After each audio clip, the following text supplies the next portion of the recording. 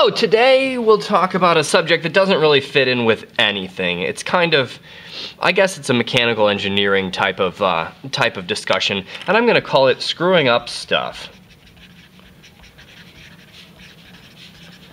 Because we want to know how stuff changes when we apply weird forces to it. We want to screw up stuff. They call it in the book solids and elastic deformation. Now, elastic means that it's deforming in a predictable way. Like if I pull this, it'll go whoop, and it'll go back to where it was. Whoop, and back to where it was. So there's a restoring force and everything is happy, and the fundamental structure of this piece of foam isn't going to change. If I pull it too hard, then I'll go out of the elastic regime and into the plastic regime where it will be permanently damaged. But I'm not going to let that happen because I want to predictably screw up stuff and reversibly screw up stuff. So here we go to our first bit of screwing up stuff. Here's a wall, and I want to bolt a cylinder to it. So here's my cylinder of stuff that I'm planning to screw up, and I want to apply a force to this stuff. Well, it's starting out with an initial length of L naught. And I want to apply a force to it, and that's going to cause it to lengthen. And it will be here later on. And that change in length is what I'm going to be, well, presumably measuring or something. And that happens when I apply a force here. And let's just call it F, that force that way. Of course, if it's bolted to the wall here, put some bolts on here. Bolts should be purple. Bolts are there, and it's bolted to the wall here, so it can't move at all.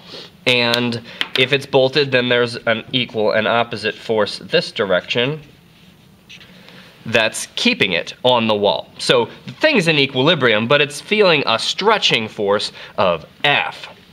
So what you need to know is that there's this structure, and I'm not going to say that everything is simple cubic, but generally you might have atomic bonds that look like this that form a material. So yeah, I guess there are some back behind it too, but those will clutter us up. We can draw them in a different color maybe. Oh boy, this will be interesting. There's probably another atom back there. There, all right, good.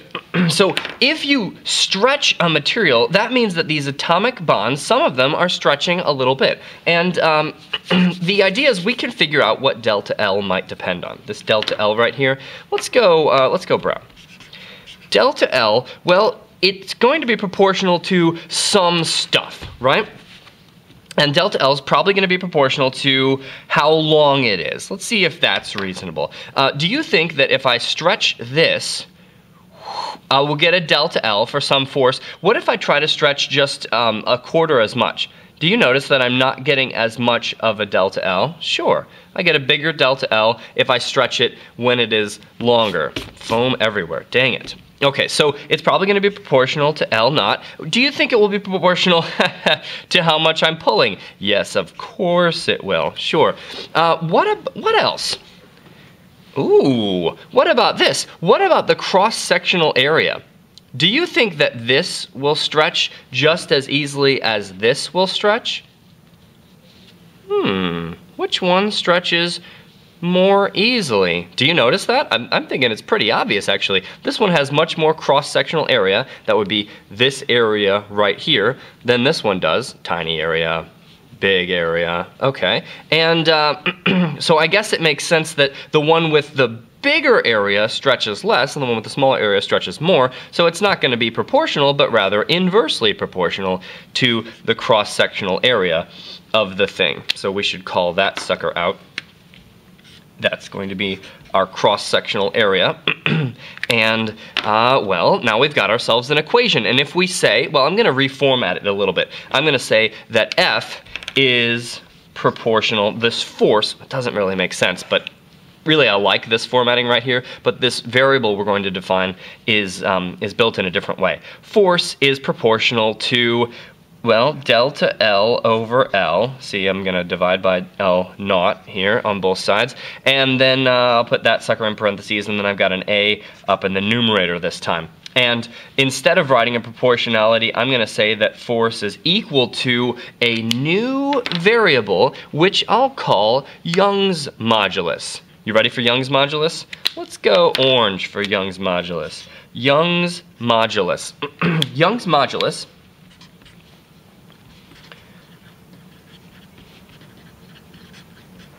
tells you fundamentally how much the structure, what, does or doesn't like being stretched. Let's figure this out.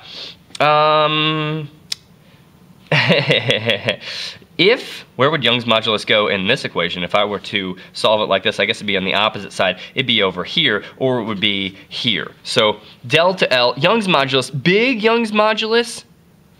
Look at this, I can make this an equal sign. Big Young's modulus means that delta L will be small, and small Young's modulus means that delta L will be big. So I guess that means that Young's modulus is the toughness of the material. A big Young's modulus describes something that really doesn't want to stretch. Let's see what the units of Young's modulus need to be. The units of Young's modulus, I need to get force out, and over here I've got units of 1, no units here at all, times area. So it's going to have to be force divided by area. So that is newtons divided by square meter. Ooh, interesting. That looks like a pressure. Well, that's kind of funky. Okay, all right, let's keep going. I want to screw up stuff in another way. Yeah, let's try screwing up things. I'll leave that there for reference because I'm probably going to look at that. Let's try screwing up something like a book. The interesting thing about a book, sorry, my hands are really cold. The interesting thing about a book is that if you put it like this, you can screw it up like that. And that's shearing. Check it out like this. I'm not sure if this is going to focus, but I can push like that and it shears the book because I'm putting one force this direction and the other force that direction. Shoop, shoop. Yeah, and we could try to think about what might affect how easily a book shears. So to do that, I will draw you a book. That was a blue-bound book. Let's put it as a blue-bound book. Here's our blue-bound book, and it's got pages in here, and there we go. And I want to say that, well, we need to force this direction. What were my forces? My forces were blue, light blue. I want to force this direction on the bottom and a force this direction on the top. And what's going to happen is sucker's going to bend a little bit. And I'm going to get this pattern. The bottom's going to stay where it was, and the book's going to be like that. And this distance right here, let me call this distance out. This distance right here is delta x, the change in the position of the top of the book, because the bottom of the book is presumed not to have changed position. Let me color in these leaves over here. Now, the whole book has shifted a little bit. I hope that makes sense. I hope that you could see that with me shearing the book. And I want to try to figure out what, again, what delta x depends on, in very much the same way as we did with delta L. So delta x, how much the book has shifted, well, I guess it's going to depend on how long the book is. But wait, do I mean this direction? I don't really think this has much to do with it. What I really mean is how thick the book is, and I'm going to call that the initial thickness of the book, L naught. It depends on L naught, so delta x is going to be bigger if the book is thicker. You notice this with small books. With small books, you have very little tendency to shear, and with big, really thick books like phone books, you can shear those suckers like crazy because they're so tall. And with the Oxford English Dictionary, if you could get that 2-volume set of that sucker, it's like this thick. I want one of those. Then you push on the top, and that sucker will shear super easily. Now, don't do it to your OED because that's a lovely book. But do it to a phone book, for instance. And I guess delta x will get bigger if I apply a bigger force. That's pretty obvious, so I'm going to put force up top also. Now, what about, remember the previous one we had an area? Do you think that the area of this sucker, I'm thinking about the cross-sectional area, or maybe like the top area, slice it like this. If that's my area, if the area of the top is what matters, then probably a larger area will give us a larger shear. And for that purpose, I think I'd like to present these two to you. Here I can hold this one still and apply a force that direction at the top, and it shears very easily. Shear. And this one, I'm going to hold the bottom and apply a force at the top, and it shears much more trickily. It doesn't shear as well. This guy shears very easily. Whoop. This guy shears much less because this one has about 4 times the area as that one does. So I would imagine that this would be 4 times less easy to shear. And the way of showing that is that we are inversely proportional to the cross-sectional area in the same way as we were last time. I hope that's not too much of a surprise. I'm going to do the same thing where I solve this for force. And I'll do that in blue again. My force now is equal to some stuff. It's going to be, it's going to be delta x over L naught, and I'll put that in parentheses. Notice how because they're not in the same direction, delta x and L naught are not in the same direction, it doesn't make sense for me to call this delta L like I did in the last one, because I'm not linearly stretching the sucker, but I'm shearing it, pushing it to the side. And, oh, you know that some people call scissors shears? Let's see if we can figure out why that is. I think I've got a pair of shears in here. Yes, I do. Because their job is to shear stuff. Do you see how one of them is pushing up on the thing and the other's pushing down on the thing? And guess what? When you shear paper, it cuts. Yeah, because I've reached the plastic limit on that paper, and so it's beyond the elastic limit, and it's not coming back to where it was. So we have this cool flap. That's handy for the future. I wonder if I'll be able to work that in. Probably not.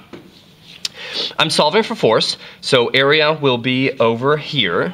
The larger the area, the more force that will be required to get a given effective shear of that sucker. And, well, there's all this stuff, but then there's this constant that describes how unwilling the material is to shear. And I'm going to call it get ready, I'm going to call it the shear modulus. S equals shear modulus. So, too bad nobody got it named after them. Because Young had his Young's modulus over here, but shear, there's nobody named shear. Shear is just the thing. So let's look at the units of shear modulus. Units of shear modulus have to be, let's see if we can solve this sucker for S. We solve this sucker for S, I'm going to get S equals F over A times, well, it's going to be L naught over delta X. And so, dang, again, it's units of force over area. So this is newtons divided by meter squared. Again, dang. Oh, look, we've got it down here. Let's put it over here, too. Newtons per meter squared. Sure, and so we confirm again that shear modulus is the tendency of something not to be sheared. It doesn't like shearing, so it would have a large shear modulus. And you can also, oh dang, one time I was cutting on a table saw and I slid my work over. No, I was trying to adjust the, there's a fence on the table saw, and I was trying to adjust the fence, so I was pushing on it, and I had my hand on the fence, and the thing is, there was this little notch, and it was like this, and that's where the pushing bar slides in the table saw. So I'm pushing this thing that's like this, and I'm pushing it that direction, and so my fingers were right here. Can you imagine where this is going? My fingers were right here. I'm not very good at drawing the human hand, but my fingers were right here, and I was pushing that direction, and guess what? This little bit of my finger right here remained at the bottom when I was finished, and blood was everywhere. It was not pink, but that's all I've got. There was blood over here, and there was blood over here, and there's blood over here. It kind of filled up this thing right here. It's really gross. Okay, the next thing that we should talk about is changing the volume of a thing. And I guess we could do that by changing the exterior pressure. So I'm going to start with some bulk thing, and I'm showing its initial volume right now. This is V naught. And then if I apply a force all over the outside, which would be determined by a pressure, then that sucker will go in. Remember how I'm drawing my forces with that blue? Let's go like this. Da, da, da, da, da, da, da, da. And it will retain a similar shape, but it will be blob-like, and it will go to this sort of a volume, perhaps. And I'm going to call that VF. Okay, so the pressure changes the forces on the outside, and this bulk thing ends up shrinking. Suppose that's pretty reasonable. If I were to make an equation to try to study how the volume changes, would you hopefully, I hope that you would agree, that the volume change would be proportional to the initial volume? Yep. And what else? What's actually changing the volume? Well, obviously, the pressure change is changing the volume. So I'm going to put a delta P right here. And in fact, that's really all there is in this situation. It's a pretty simple situation. So I'm going to ask you to then say, what if I were, oh wait, delta P is the analogy of the force. Let's get the same equation up here. If I look at this equation, delta P is what I'm doing differently. The force is what I'm doing differently. And so there's a response to it. So I'm going to solve this for delta P in the same way as I solve this equation for force. And then I get delta P equals, well, I'm going to have a constant in here pretty soon, but delta P is the change in volume divided by V naught. So there's this thing. And then I have to define a bulk modulus. Again, there was nobody named bulk, but we can define the bulk modulus right here. And there's a minus sign. Why would there be a minus sign? If the pressure increases, do you expect the volume to also increase? You expect a minus sign. So I'm going to get a minus sign right here. And B, well, the units of this B thing, oh, check this out. The units of B, let's get a little equation going for B over here. I find B to be, well, it's going to be delta P with a minus sign in front of it, and then V naught over delta V. That stuff right there has no units at all. Delta P, change in pressure. Pressure's force divided by area. This has no units at all. The units of bulk modulus are also newtons per square meter. So we've got units of shear modulus that are newtons per square meter, and we've got units of Young's modulus, that was changing the length of a thing, that are newtons per square meter. The units of all of these things are the same. They're pressure units. That's really cute. At this point, that's all I've got. They all have the same units, and they all have this analogy, and we can talk about shear, and we can talk about bulk volume changes, and we can talk about a force that's stretching a thing.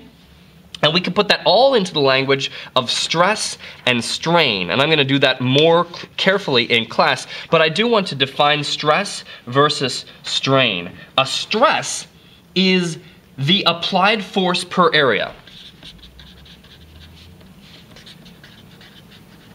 Applied force per area. Okay? And a strain is how the system responds. And in general, I can say that stress divided by strain, let's see. Stress is the applied force per area, so that would be like this. And strain is delta V. Stress divided by strain looks to be something like this modulus. And the modulus modulates how much the thing responds to a certain stress. And, you know, maybe you use these words interchangeably in your everyday life. Stress is kind of something that you're feeling stressed. Strain is how you respond. So this is cool. This has to do with studying and stuff. Also, you can be like, I'm feeling really stressed. Or you can say, however, I am straining very well because I am getting the job done. Goodbye.